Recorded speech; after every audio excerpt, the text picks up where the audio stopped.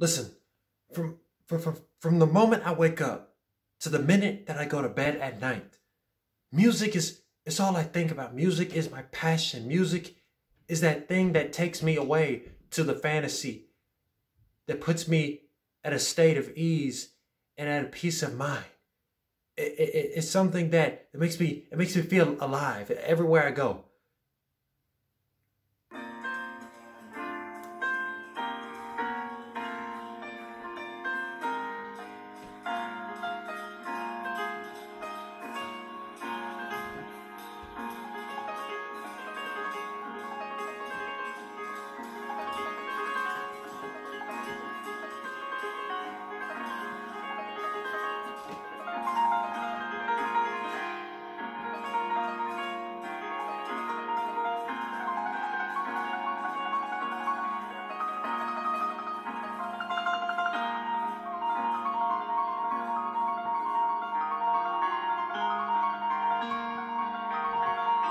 Can you feel the music?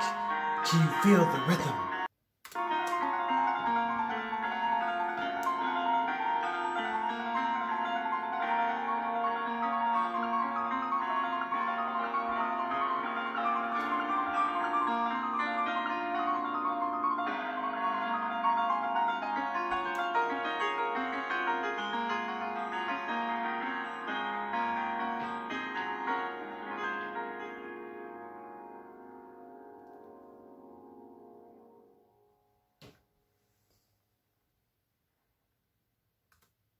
Happy Tuesday to all my soul brothers and sisters.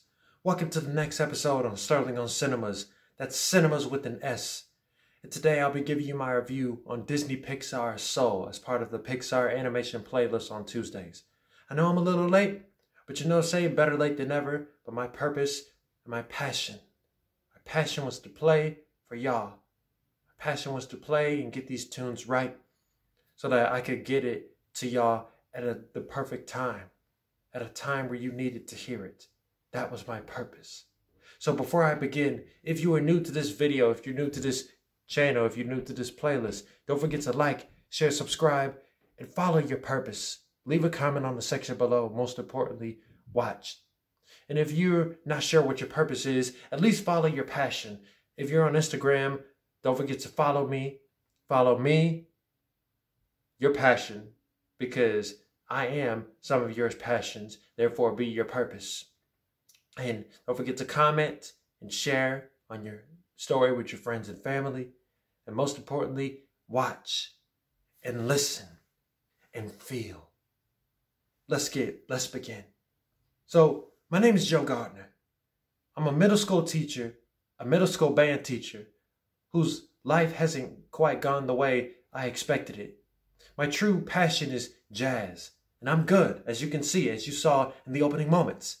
But when I traveled to another realm called the Great Before to help someone else find their passion, I soon discovered what it's like to have a soul, what it means to have a soul. So here's my take on the story. I would most definitely say that Soul is a better Pixar film, both conceptually and aesthetically. Like, going into Soul, we knew that it was going to be one of those movies, not just Pixar movies, but movies in general. The type that reminds us that living a life here on Earth is always worth it. Whether through thick and thin, or the good, bad, or ugly, every millisecond that you get to take the chance to breathe is bliss, because it is a blessing.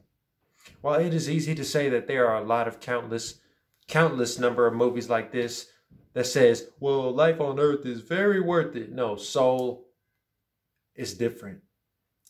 See, as with those other movies simply telling us that life is worth it, Soul shows the audience just as it tells. This movie in the Pixar canon, though, really puts its art and its animation to good use by combining the vibrance of the fluid aesthetic of the spirit realm. And known as the Great Before, the spirit realm known as the Great Before, just as it describes its message through vivid visual representations. For instance, there are two sequences in the movie that I would like to talk about. The first being the Hall of Everything. Pixar gives us a direct imagery on how people become what they want to be for the rest of their life. And this is discovered by trying different things, because you will know if you enjoy something from the bottom of your heart if you try it. That's why in life, this is always important to try everything, even if you don't even think it would fit you. Like if you think that something is the last thing you'll be connected to, you'll never know. Try it and you'll see. Try it to see how fast you can absorb it like a sponge. The second one, I believe, can be all of our favorites, which is the zone. Like now, I'm in the zone right now, just like the way you're looking at this with the very fiery violets and the blue.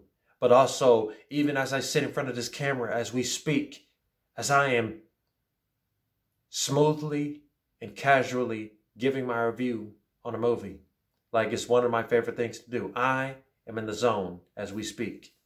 But the zone does not refer to the comfort zone, but rather the moment whenever an individual is right where they belong in their God-given talent. They are in their own spotlight. This is perfect because whenever we are each in our moment, whether that is doing ballet, rapping, acting, playing sports, working out, public speaking, or reviewing movies, these are the places that we go to escape into our own worlds. Aside from the subliminal symbolism, can we just take a moment and appreciate how beautiful the film looks? I do not just mean with the visuals of the great before, but just the emotion that is carried in the earthly scenes on earth. In the attention to detail and the way the black people were animated, which is groundbreaking. If anything, they sure got our hairlines all right, because they got the hairlines all well trimmed, and they got the close-ups at the barbershops, giving off great presentation on how well they animated us black folks. Joe Gardner, who was voiced diligently and accurately by Jamie Foxx, might have the same old aspirations and ambitions as the average Pixar protagonist, but again, he is different.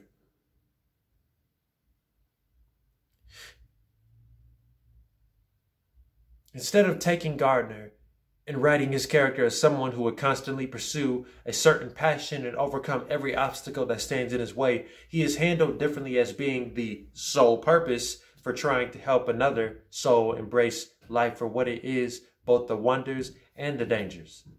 It is normal for Pixar to have ambitions and passions, but every desire that every other central Pixar character has is for their benefit to be happy, but not for anyone else. Whether that's Woody trying to be the best toy he could be for his benefit, Mr. Incredible trying to enjoy the superhero life for his benefit, Remy trying to learn how to cook for his benefit, Merida trying to make her own life for her benefit. No. Joe Gardner is put in a different position than everybody else. This is why Gardner stands out as a lead, not just because he's black, although that's groundbreaking for Pixar, but because he was destined to have his life and hopes and dreams put on pause so that he could open someone else's eyes to the possibilities that lie ahead. The second act of the film, where we see Joe and Soul number 22 switch bodies, is not just another one of Pixar's signature antic moments between the buddy dynamics, but to show 22 why life is so worth it. From the joys like pizza, the wind outside, or candy, subway train rides, etc. But to sum it all up, the best things in life are valuable, tangible, and small. Yeah, I said it, small. The best things don't have to be extravagant, they don't have to be grand, they don't have to be exotic. They actually start with the natural things, the organic things. And this is what Joe Gardner failed to see. Although we are all called to fulfill our purpose and as we pursue our passions, it is such a blessing when you live your life to make someone else's better more than just for your benefit. Because sometimes your benefits, your goals, they can wait. If sometimes, like I said, we are all put on this earth to inspire somebody else. We are all called and encouraged to add something to someone else's life that they never thought they'd be able to find. But Just to make it clear for you, for anybody who's never really got a clear explanation between purpose and passion, the difference between your purpose and your passion is that passion is about emotions, the motivations, and what makes us feel good. And purpose is there's reason behind that, or the why behind what we do, primarily for others. Where passion can be all over the place, wild and exciting and free-spirited, passion like the pursuit of happiness. Purpose is more focused, it's more direct, and it has trajectory. The worst thing that could ever happen to either of these characters or anybody in the world is to become lost. Because let's be real, while there are a lot of bright souls in this world, we also have an even amount of lost souls in this world. The movie describes a lost soul as somebody who feels that they have no reason for their existence and that their life is meaningless. There are a lot of people who think like that believe that. This can sprout from the discouragement we get from cancel culture, which is, I would say, the major reason as to why a lot of these people in this generation feel empty and they feel lifeless and they feel like they have a void inside of them because of cancel culture rejecting them or crushing them or putting them down. Or it can come from our everyday personal struggles. But nevertheless, this world will always fight to take away our light so that we may fall into the darkness and never find our way out to the point where we become lost. You know, when I was in school, when I was a senior at my school, one of my teachers once said, shout out to call me Chivy, Mr. Brooks. He told me, my teacher told me that one of the worst pieces of advice you can give somebody is to follow your passion. Because like I said, passion is for the benefit of you. With the best advice is actually to follow your purpose. Because your purpose is actually for the benefit of somebody else. Like your purpose, like the purpose that everybody was put on this world to do is to actually serve others besides themselves. And to serve things that are bigger than just them. Because life cannot just be about you. Life isn't all self-centered, like the world doesn't revolve around you. You are not the center of the universe. It is actually the opposite way around. You are just 1 in 7 billion stars that can be serving the other stars right next to you, on your left, on your right, in front of you, and behind you. And now the verdict. Rotten Tomatoes gives Soul a 95% score, as in 95% of those critics recommend Soul. These Disney movies, we know, will continue to bring us valuable lessons about life. And no other film from the Mouse House has pulled this off better than Soul. To reiterate, Soul is conceptually and aesthetically better. A better Pixar movie with the art, the animation, the music, the messages, and the themes about purpose versus passion. So I will give it 8.7 SOs out of 10. You hear that? So that is my review on Soul. Y'all can let me know what y'all think about it in the comments below. And I'll see you guys later with Way Back Wednesday. I may be or maybe not, but you'll see what I have to say about it on my Instagram. So peace out.